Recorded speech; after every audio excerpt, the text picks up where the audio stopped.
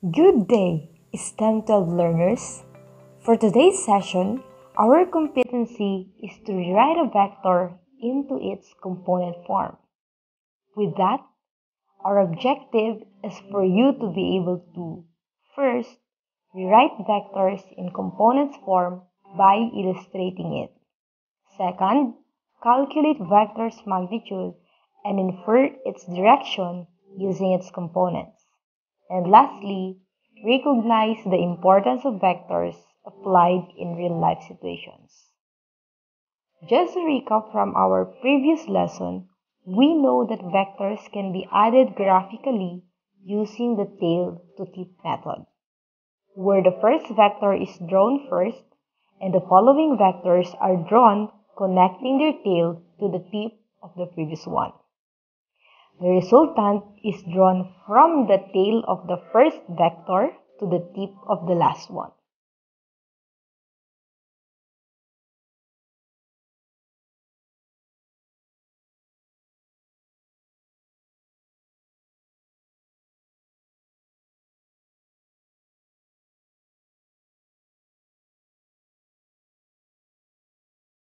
But adding vectors graphically is often not sufficiently accurate and is not useful for vectors in 3 dimensions.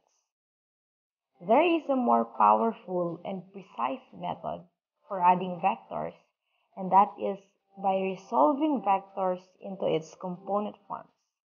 A vector that lies in a particular plane can be expressed as the sum of two components of the original vector.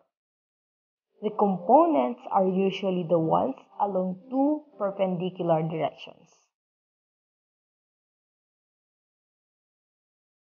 Now, there are two ways to specify a vector in a given coordinate.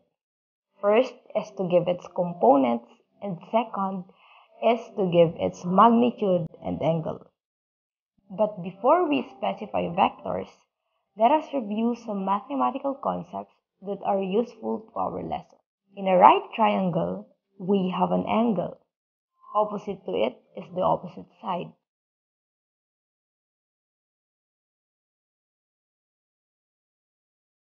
Beside it is the adjacent side.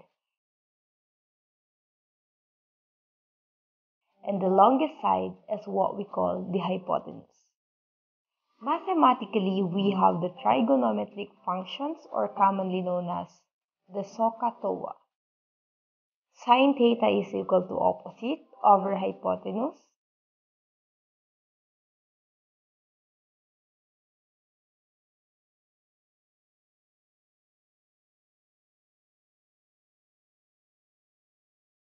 Cosine theta is equal to adjacent over hypotenuse. And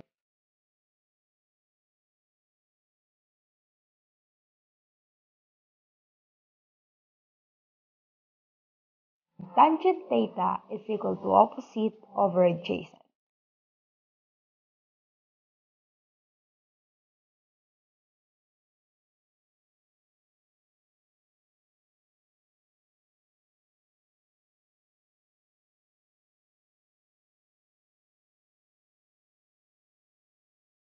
And in terms of the vector's component, it is similar with the trigonometric functions, where sin theta is equal to component Vy over vector V. Cosine theta is equal to component Vx over vector V. And tangent theta is equal to component Vy over component X.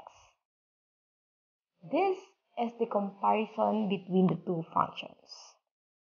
And in finding the components of a vector using trigonometric functions, we use these formulas. Thus, the components of a vector are Vy is equal to V sin theta for y component, and Vx is equal to V cosine theta for x component, where V is the magnitude of the original vector and theta is the angle that the vector makes with positive x-axis.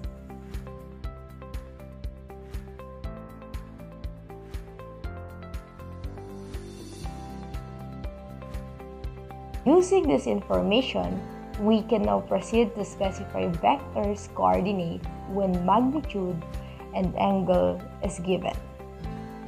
For example, a vector v represents a displacement of 500 meters in a direction 30 degrees north of S.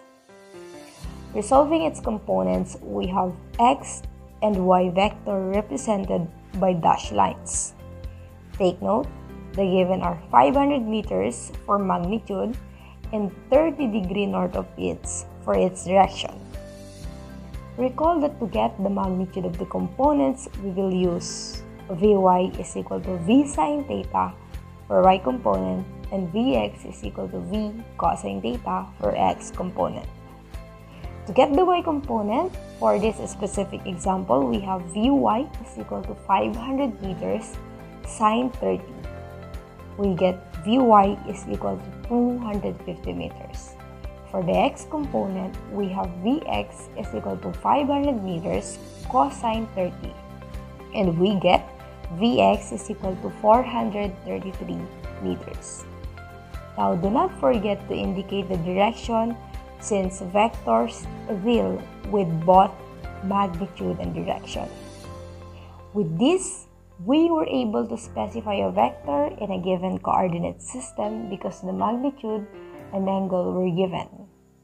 On the contrary, if we are to calculate the magnitude and angle of the original vector, we will be using the formula V is equal to the square root of the sum of two components, and for the angle, we use tan theta is equal to Vy over Vx.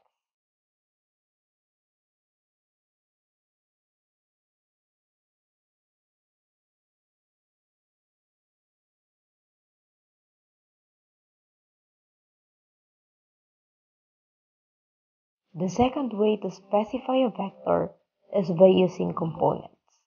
This is a very useful for situations involving two or more vectors.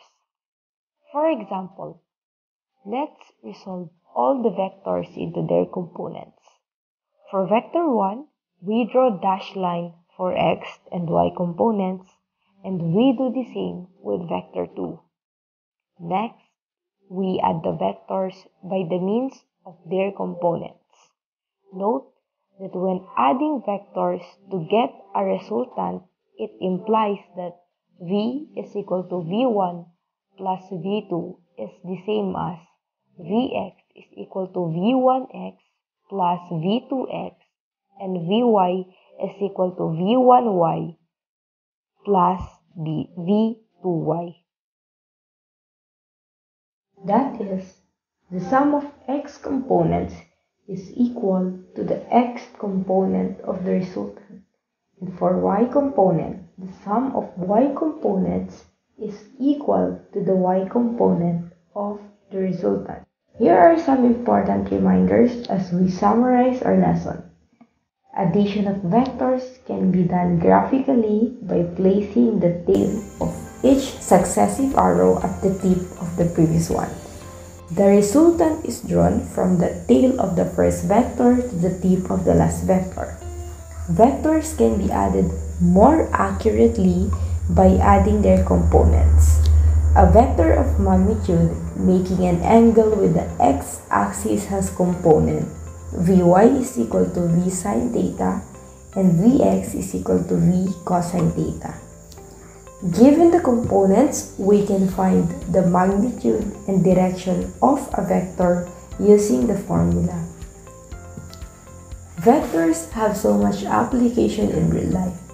For instance, in military usage, because cannon vary in caliber, range mobility, rate of fire, angle of fire and firepower, a balance and combination of these attributes is needed for their intended use in the battlefield.